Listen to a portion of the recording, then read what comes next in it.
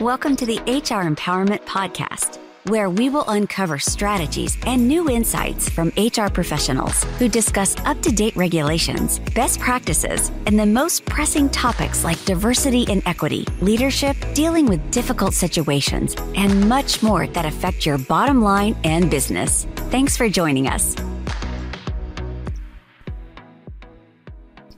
Hey everybody, Wendy Sellers here, the HR lady. I'm here with JC, my co-host. Such a pleasure to be back. Thank you, Wendy. Yeah, you're welcome. Thanks for coming back. I couldn't do this without you. Today, we have an awesome topic. We are going to be talking about volunteerism to improve employee engagement. And we have an amazing host or attendee today, Penny Cedar, CEO of Habitat for Humanity of Seminole Apopka, which is in Central Florida, in case you don't know where that is. Hey, Penny. Hi. Thanks for having me today. Yeah, thanks for being a guest. I truly appreciate it. I want to kind of just jump right in. And, you know, most of our attendees are HR professionals or professionals that are forced to wear the HR hat because they don't have HR. And you know me, I'm a huge fan of volunteerism and even a bigger fan of Habitat for Humanity across the world. I just thought this was a perfect opportunity to really talk about how companies can start a volunteering program and help to improve employee engagement, which keeps them at the job instead of quitting and leaving and going somewhere else. So what are your thoughts on this? Well, I think having volunteer opportunities for employees is key to building teamwork. I think that especially younger people, and not just younger people, but especially younger people are looking for opportunities to give back to their community. And they feel better when they're working for an organization that shares those values and has vetted volunteer opportunities and offers them to the entire staff. And actually, you know, does the work to vet the organizations and maybe even come up with a schedule. But I do think it's something that people are really yearning for in big corporations.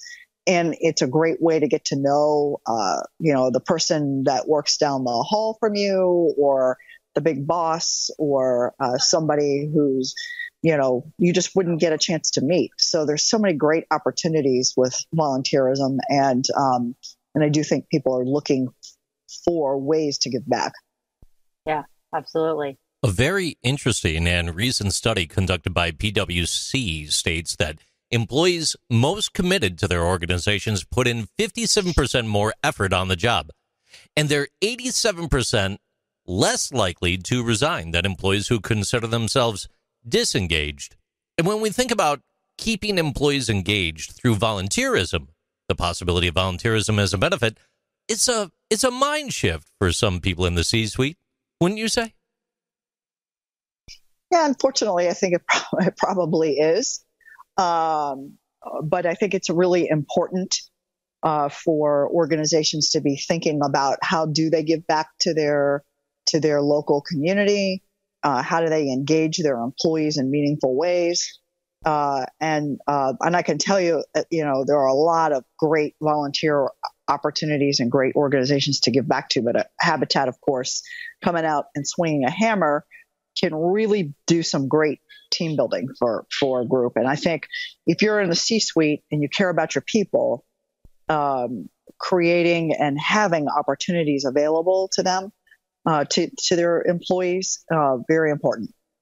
Yeah. And I like to say, you know, hopefully you're in the C-suite and you care about your people. But even if you don't care about your people, you do care about the bottom line. And, you know, that study that JC referenced, 87% less likely to resign if they are committed to their organizations, which volunteerism could help with. So it's funny. We pay people, and so we'll talk about the paid part of volunteerism in a moment, but if we go ahead and pay people to leave the organization and volunteer for the day or a couple days, they're more likely to stay with the company. Isn't that ironic?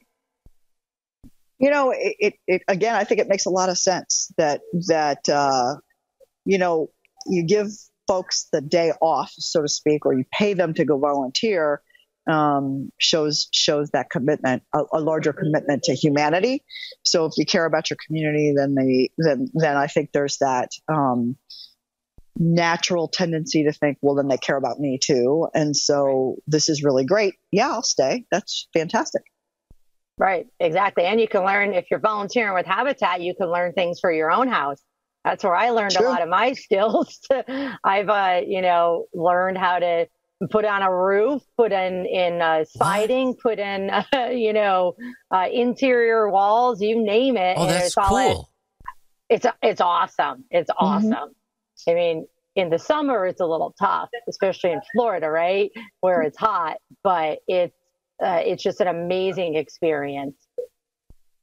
Through the volunteering opportunities, but when you're in the workplace, outside of the C-suite, if we're down on the floor level, we're talking a managerial perspective, there could be challenges between leaders, different bosses at different levels, and their employees. You put them into a different atmosphere. You move them outside of the office, get into this environment where you're volunteering, giving back to the community, possibly building a roof for Wendy's Cellars. And the next thing you know, you've got camaraderie that's overflowing. You start to shift that paradigm in relationships in a way.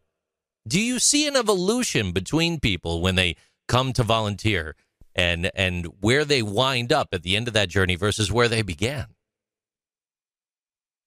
I definitely do. I mean, again, you're talking about, whether you're C-suite level or your middle management or your clerical staff or whatever the case may be, pretty much everybody comes to the job site with, and I think probably Wendy can attest to this, with no real skill in construction. So everybody has to work together, and they have to work together in a way that can be kind of vulnerable, but fun at the same time. And so, you can see bonds and connections happen in a way that wasn't going to happen in the office, in that stratified, kind of work environment. Yeah, you really do. And you are there with no downtime, because Habitat wants you, or any volunteer organization wants you to be there and be productive. So you're there with no downtime. And the great part about it is you're working alongside your coworkers, if it's a company sanctioned event, and you're forced to not talk about work. You're forced to, really figure out, how am I putting this roof on, and how am I going to communicate, and how am I going to work together? And I think that's how you break down barriers at work too, because it could be awkward at work talking to an executive, where now when you're standing next to them in jeans and work boots on a Friday or Saturday, you're talking about, hey, can you give me that hammer? Yeah. It's a much different aspect. And I loved also from that same study that JC quoted earlier, PwC study, is, people that are communicating better and working better, the company sees, 22 or 21% increase in revenue. That's huge, huge, huge. And hopefully they could use some of that revenue to turn around and make a donation, right, Penny? Sure. Even half of that, right? But we love it. And I don't know that it matters, what you're doing for the volunteer project. It could be working in a soup kitchen. But again, you get a group of people, they've got to get into a groove working together, and they've got to, like you said, communicate, and they've got to kind of figure out people's strengths and weaknesses pretty quickly, and likes and dislikes. And that's all really transferable kinds of information and knowledge that goes from, again, whether it's a job site or a soup kitchen or whatever it is people are doing, it's transferable into the workplace. Thinking about the bigger perspective of volunteerism as a company benefit, one of the things that Wendy was able to source before today's program was some information about the Volunteer Protection Act of 1997, and that generally protects volunteers from the liability in the performance of their volunteer work.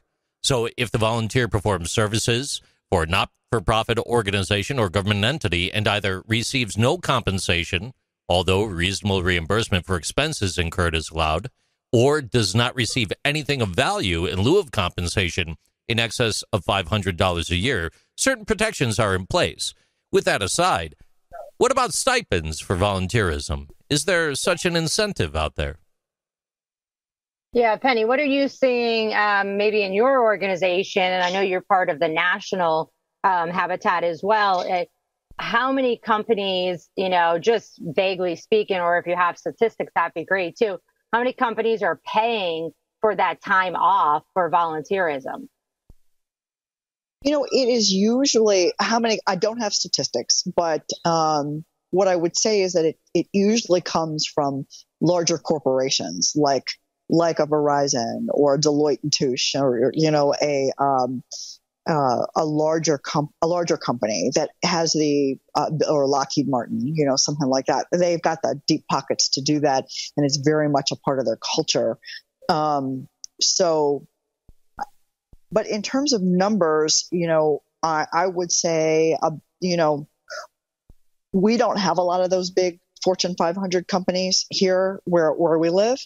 But I would say maybe 30% of our volunteer groups fall into that category where they're being compensated for coming out and, in other words, getting paid their regular salary or their regular hourly rate, whichever the case may be, to come and really, work that day. So instead of sitting at their computer or answering phones or whatever, they're going to come swing a hammer and they still get paid. So I'd say that's probably 25% of our groups that come out.